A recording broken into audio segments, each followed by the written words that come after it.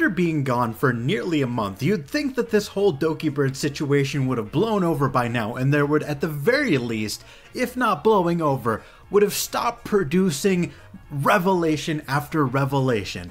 Now, I don't have the time or energy to cover all of the shit I missed while I was on hiatus. However, as soon as I come back, there's fresh news for me to disclose. So let's get right back into the news like nothing ever happened. It feels good to be back, guys. So as of yesterday, as of recording, apparently somebody released a document that is effectively a hit list of everyone who's ever said something negative about Nijisanji or supported Dokibird. Now, they got exposed and deleted this quote-unquote hit list, but things are hard to delete from the internet. Don't forget what they tried to do, says the original poster, Skooma. And so yeah, this has all been archived, so let's take a look at this archive. And of course, the very first person on this list is Kyo. I hate Nijisanji. Couldn't agree more. And so, naturally, he's at the very top of this list. And of course, he's up there with False ID, Moist Critical, Mutahar, Asmongold, Hirohei, Koefficient, Evanito, Kenji, and a couple other people that I'm not familiar with. I've never heard of Dreamy Chew, and I've never heard of Tectone. They're not in my circle. But yeah, all these other names I immediately recognize, and yes, they've all made videos about this topic, as they should have. They also made a list of all of the artists that have either spoken out against the treatment of Dokibird and or dropped Nijisanji merch from their websites, and this is a very long list. Then they go into discussing all of the indies and other corpos that have spoken out against Nijisanji, including Sayu, who, if you remember, made a video where he effectively dodged a bullet by not joining Nijisanji because they wanted him to drop his voice acting gig. Also, can I just say I love how memes that people have been made have gotten people onto this hit list? You know, don't get me wrong, I fully understand why. It's just so funny that someone is so angry and so bent out of shape about memes. This is my favorite part of the document because I don't know who these people are, but they have followers, so I'm gonna mention them, and it's just such a low bar. And look, they haven't even done anything, you know, quote-unquote heinous. These people have just made memes. In parentheses next to all these people, it's just memes. I wonder if I'm on here. I did a quick search and I found out that I am not on this list, which I have to say, slightly offensive, because I have been a professional Nijisanji hater for the better part of a year. I want my recognition, goddammit. Now, this whole document is meant to be like this sort of like hit list, or like they say that these are all people that you should block. And I only just now noticed this while parsing through this document, but the very first person they tell you to block actually isn't Kyo, it's Flipsy, and the link that they provide to justify why you should block them, it's literally just a meme. I don't know why this meme in particular has this hit list writer so up in arms, but I just find it hilarious that their evidence for why you should block them is just one of countless memes. And also reacting to this document is a actual lawyer who goes by the channel name Legal Mindset, who went over this, and he pointed out something that I missed when I was combing through this document on my own, and that's just how low the bar is for ending up on this hit list. Panoni dropped Niji merch, Kuri-chan merch, Strong Moist NSFW artists, so careful. They're not against Niji 100%. Wait, why careful? Maybe because you don't want to be careful opening them, I guess. They're not against Niji 100%, so they said what Niji official did is good, but they have a Doki PFP, so take it as you will. So yeah, I completely missed that while combing through the document. Literally all you have to do to end up on this document is have a Doki profile picture.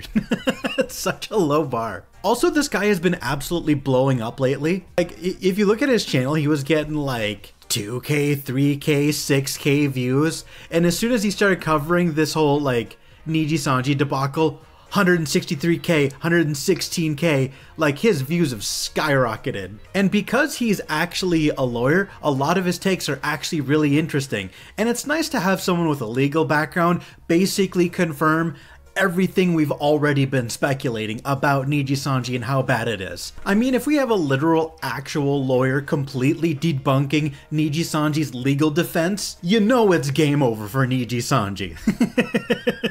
But as much as I am tempted to milk this Selen Tatsuki drama for everything it's worth and gain as much clout as possible, to be honest, I'm pretty over this controversy, and I really want to get on to more interesting and prescient news. So let's actually hard pivot away from this old drama that for some reason keeps on dramaing and focus on something new. And rather than focusing on the negative like I tend to do on this channel, no, let's focus on something positive. In case you missed it, Nanashi Mumei just made 4 million yen in 60 seconds. You see, Mumei opened commissions. For $50, you could commission Mumei to redraw your profile picture on stream. Let's see how that went, shall we? Next thing, super chats will only be open for a really short period of time, probably like a minute, maybe 2 minutes. I don't know yet, but very short amount of time, and that'll be it. And it'll probably be enough to cover a few streams. So if you want something, make sure you have it prepared. I will give you a heads up when it opens. It says super chat on. There we go. I don't want to look. I'm not gonna look right now. Close the gates. They're closed. The gates are closed. Holy sh! What? How did you do that in a minute? What? Yo, that is pretty fucking hype. 4 million yen, about $27,000 in literally 60 seconds. Holy shit. That is crazy. And I imagine everyone who does art and is scrambling to scrape together a single commission is probably just so jealous right now, and I can't blame you. I would be too. God, for context, she made $27,000 US. I make $23,000 a year. That's what I live on. She made what I live on literally in a single minute. Craziness. And you know, part of me is incredibly jealous of her success, but also, how can I be mad at Mumei? She's adorable, and she deserves nothing but success. As much as I enjoy talking about the downfalls and the corpo corruption and the graduations and the terminations, it's nice to just celebrate some W's, and this is a pretty fat fucking W, lads. The next thing that I want to talk about is Quinn Benet, who I feel like it's a pretty open secret at this point. I don't think anyone's going to flame me for disclosing this. He is the voice behind Nijisanji's former talent Kyo Kaneko, and as you can see, he is clearly teasing a rebrand as a VTuber. And as you can see here, Matra-Khan saying anime as fuck, to which he replies, so I don't know if you know, but it's actually this newfangled thing called a VTuber. A VTuber? Man, I've never heard of that. Man, I hope they're cool. And funnily enough, they've also gotten responses from Zentreya of VShoujo. Coincidence? Probably. He's probably not joining VShoujo. But a man can dream, can't he? Now for this next segment, I'm going to admit I don't know much about VReverie, but I do know that 3 of their talents are graduating all at once. On the 16th, 23rd, and 24th of March, they've got 3 people leaving. So let's head on over and see how many talents they actually even have. How big of a blow is that to the company? So if you take a look, they have debuted 9 talents, 4 of which have already retired. And now Lyria, Rana, and Akiko are all graduating as well. That's literally just leaving Nova and Salmon. That's basically everybody. VReverie better pull a Nijisanji and start debuting talents real quick, because I don't think you can be much of an agency with only 2 talents. Damn. Small corpos are just collapsing left and right in this industry. God damn. And I know that's more bad news, and I don't want to dwell on the bad news, so let me go ahead and reset the tone of this channel a little bit.